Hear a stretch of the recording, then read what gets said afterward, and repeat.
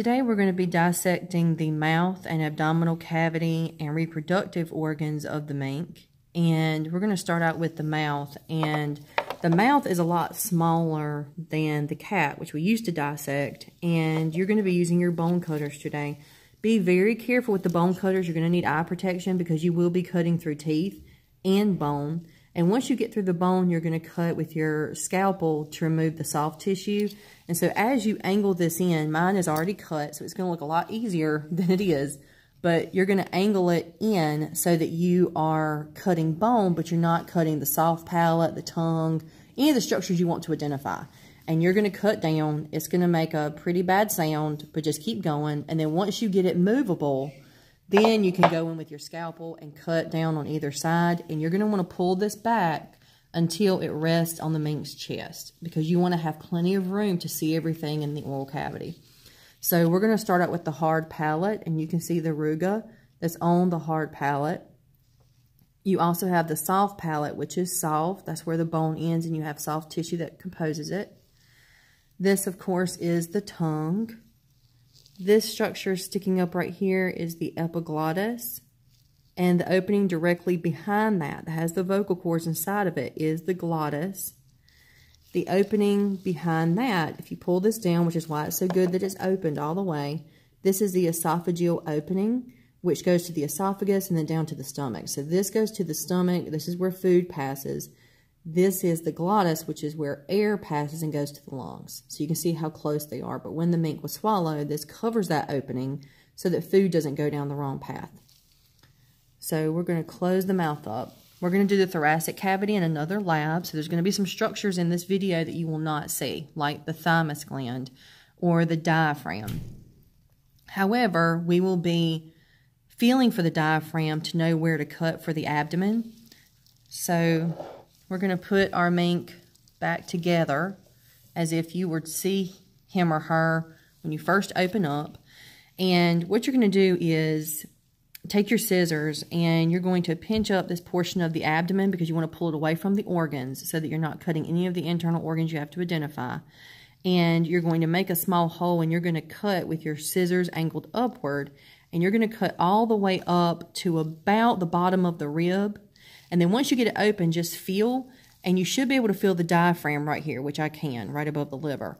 And that means that I'm in the right spot, and that's where I want to stop. You don't want to cut all the way through the diaphragm. We're going to do this area in another lab. So once you have it cut all the way up here, you're going to cut all the way down to the pubic bone. Be careful if you have a male and a female for the bladder underneath here, but for the male, because the penis is in this area, the vas deferens are located in this area, along with the spermatic cord. They're very superficial, so be careful when you're cutting through. Then you're going to cut this way and this way, so it opens like a book, which you see here. And we're going to go through and identify the structures of the internal anatomy of the abdominal cavity. But the adrenal gland, because see, even I make mistakes, the adrenal gland I accidentally removed when cleaning the fat around the kidney because there is a lot of fat. So, word of caution, be careful. But I'm going to show you the adrenal gland in the male. We're dissecting the female right now, and we'll do the female anatomy at the end of the internal structures. And then we'll look at the male reproductive structures as well. So we're going to start up here with the liver, which is really obvious when you first open the mink, and the gallbladder is right here. Then if you move down, you'll see the spleen, which is on his left. And this is the stomach, and the stomach has a greater curvature. It's a backwards C. It has a greater curvature here, which is large. That's why it's greater. It has a smaller curvature here because it's called the lesser curvature because it's small. Then you're going to take your scissors and you're going to cut around that greater curvature and you're going to open it. You're going to see some ruga in here as well, and empty any contents there are if there's any food. There wasn't any food in my mink's stomach, so that made my job very easy, but you need to remove any of the food content so you can see this ruga very well.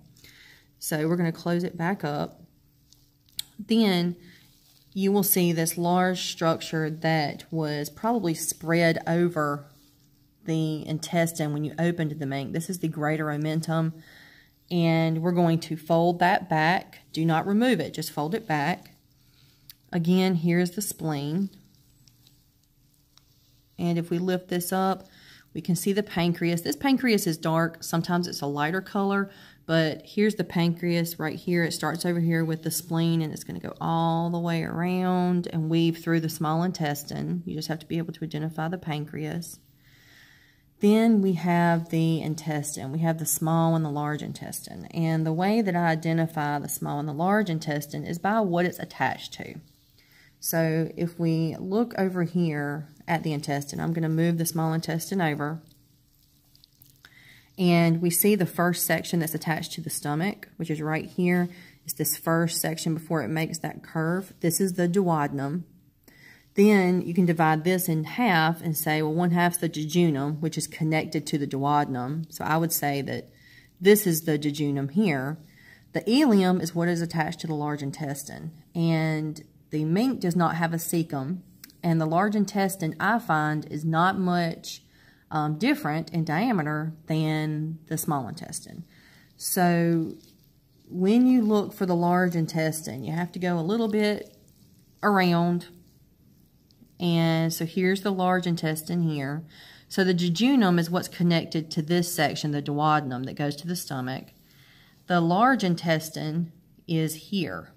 And so this section of the small that's connected to the large intestine would be the ileum. You can see the mesentery weaving all through the small intestine. Then from the ileum, we go up, which is the ascending colon, over, which is the transverse colon, and then down, which is the descending colon.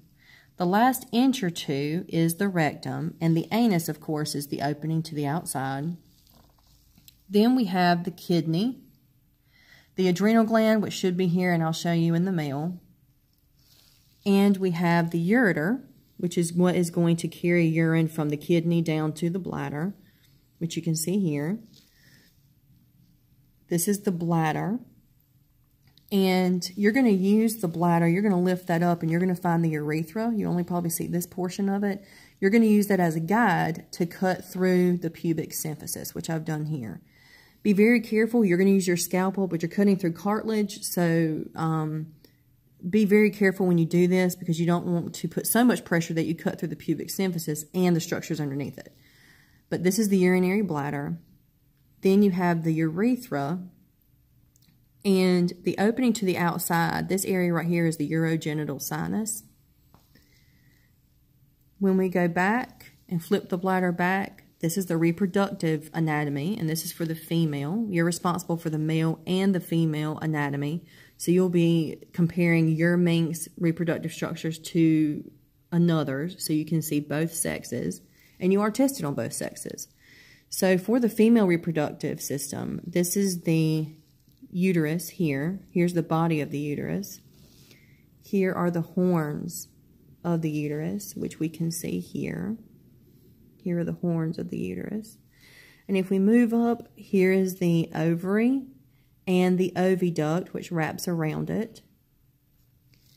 And this is the body of the uterus again, because the tube that's connected to it, that's behind the bladder and the urethra, the tube behind it is the vagina. And so that's the reproductive structures of the female. But let's look at the male. So I'm going to slide the male over here. And again, I've opened the male just like I opened the female. I first want to show you the adrenal gland as I promised. I've got a pin right here to hold it in place. This is the adrenal gland. And be careful when you're doing this dissection because the kidney has a lot of fat. This adrenal gland I know is not extremely visible, but it's small and it has kind of a C shape to it. There is a blood vessel that runs through this adrenal gland that you'll need to identify. So make sure that you're saving blood vessels, especially around the kidney, as you do this dissection where you can. But this is the adrenal gland near the kidney, and it sits pretty close to it, near the renal vein. So let's look at the male reproductive structures. Again, we're going to find the bladder. We're going to lift it up, and we're going to find the urethra, and we're going to use that again as our guide to cut through the pubic symphysis. And you're going to see an enlarged area on the urethra, and this is the prostate gland, that enlarged area. If we pull the urinary bladder down, we can see the vas deferens right here. We can see them right here. And they are going to go through the spermatic cord and come in and wrap around. And I can see part of the vas deferens right here. You can see that right there as well. Then, again, here's the prostate gland. This is the male's penis, and the penis has a bone in it, so it's going to be obvious. Although the first mink that I dissected, the penis was removed. So if that happens to you, you're just unlucky, and try to find another male in the lab that you can view. But this is the male penis that has a bone in it, so it's very obvious. This is the spermatic cord, and this is why I said to be careful dissecting the male, because this is superficial. It's very easy to remove when you're dissecting muscle and removing fat because it's small. But I know I'm in the right area because if I pull on that, you can see that the vas deferens here move, which is what they're wrapped up in. So this is the spermatic cord. Then we have the testy. My testy on this mink was already exposed. So that made it easier. If it's not exposed, you'll need to open the scrotum and expose one of the testes completely. And so this is the testy. This is the head of the epididymis. You just have to be able to identify the epididymis, and that's connected to the spermatic cord. So you are responsible for the male and the female, but this is the end of the video for the internal anatomy, the mouth, and the reproductive structures.